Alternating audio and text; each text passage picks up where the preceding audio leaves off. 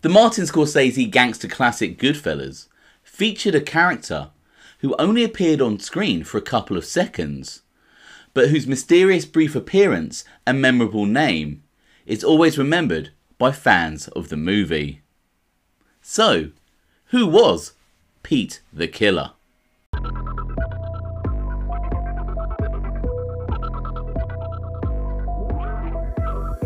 Welcome to OC Shorts, bringing you detailed historical snapshots of the American Mafia and other organised crime.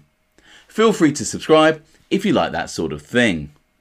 Today we're going to take a quick look at Lucchese mobster Pete the Killer, a gangster who was very briefly portrayed in the epic movie Goodfellas.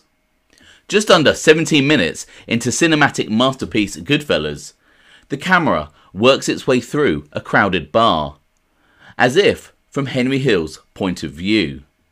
After being introduced to a series of characters with interesting names, we come to a tall, imposing figure in a black suit, Pete the Killer, who mysteriously tells Henry, "I took care of that thing for you." And then he's gone.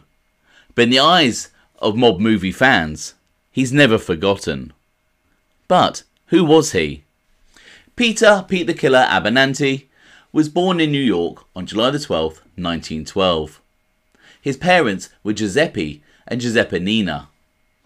His father was from a town in Sicily called Ventimiglia di Sicilia, on the outskirts of Palermo, although Sicilians referred to the town as Gagliano. For the first part of Peter Abinanti's life, he lived with his parents in Little Italy, Manhattan, specifically at 184 Christie Street. The family did, however, move to East New York, Brooklyn, and lived at 573 Crescent Street. On November the 20th, 1939, Peter Abinanti, along with Salvatore Giuffre and Conte Pietro, entered the home of 85-year-old Joseph Metzger, who ran an insurance business. The trio held up the octogenarian at gunpoint in his home on 1337 Green Avenue. But the feisty old-timer wouldn't give in to the robbers' demands. As one newspaper reported, faced by a gun, the intended victim resisted. He was bludgeoned with the pistol butt and knocked down. His wife rushed to his aid and was knocked down also, but her screams frightened off the bandits. In a May 1941 trial, Conte Pietro pleaded guilty to attempted robbery and was sentenced to 15 to 30 years. His accomplices, Salvatore Giuffre and Peter Abinanti, were already serving sentences for other crimes outside of Brooklyn. Around this time, Peter Abinanti became a close associate of future mob powerhouse Paul Vario. And by the 1950s, both men were inducted into the Lucchese crime family. It is speculated that they were made at the same time.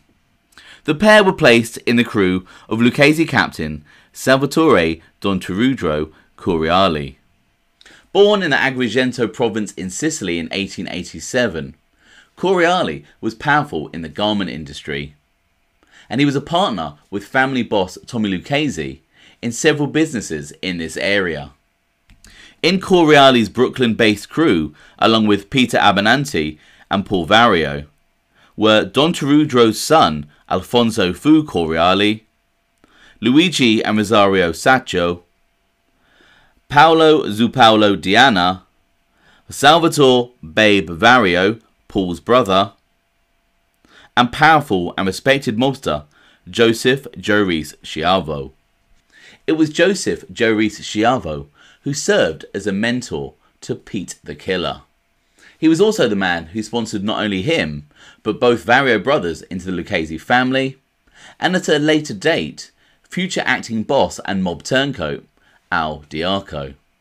Joe Reese was a wise and wily mobster, who was the first American-born gangster in Salvatore Curiale's crew. It is believed that Joe Reese was made into the then Gagliano family in the 1940s, and his only known arrest was for extortion in 1943. He would go into business with both Curiale and Tommy Lucchese in the garment centre rackets.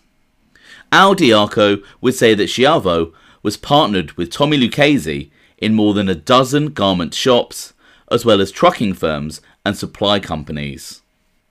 Diaco would say of Pete the Killer's mentor, he knew the whole history of the mob. He could trace back the families to where they started and the wars they had. When Al Diaco was desperate to be inducted into the Lucchese crime family, Joe Schiavo would caution against this. He would try and discourage Diaco from wanting to be made. He told him, "What do you want that for? This way you're not responsible. You can always say, you don't know. Say you punch a guy in the mouth and he's a made guy. When you're made, you're responsible whether you knew or not. If you're not in the mob, you can just say you didn't know." Anyway, back to Peter Abinanti. Abinanti got his menacing nickname Pete the Killer for the sharp way he dressed, not his weaponry. Although it is believed that he was more than capable of putting in the work when required. Salvatore Curiale retired in 1960. Joe Reese Schiavo was offered the position of captain, but he turned it down, and instead backed one of his protégés, Paul Vario, to be elevated into the position. In 1969, an informer and alleged Lucchese family member, Carmine Fats Tagliatella, stated that Peter Abinanti was present when he was inducted into the family in 1958. Tagliatella described Abinanti as compari to the Vario'S. By the early 1970s, Peter Abinanti was living on Avenue J in Midwood, Brooklyn. In the February of 1974, Paul Vario was about to begin a 2-year sentence for tax evasion, and it is believed that Pete the Killer Abinanti became acting captain of the Vario Crew. In August 1974, an FBI informant reported, "Abinanti handles all Paul Vario Sr.'s operations since Vario went to jail, and is assisted by Babe Vario." Abinanti reports to Tony Duck's Corralo on 116th Street on behalf of the Vario Group. Al Diaco also states that in January 1979, Pete the Killer was in Gefkin's bar along with Paul Vario congratulating Tommy DeSImone on his impending induction into the Lucchese crime family.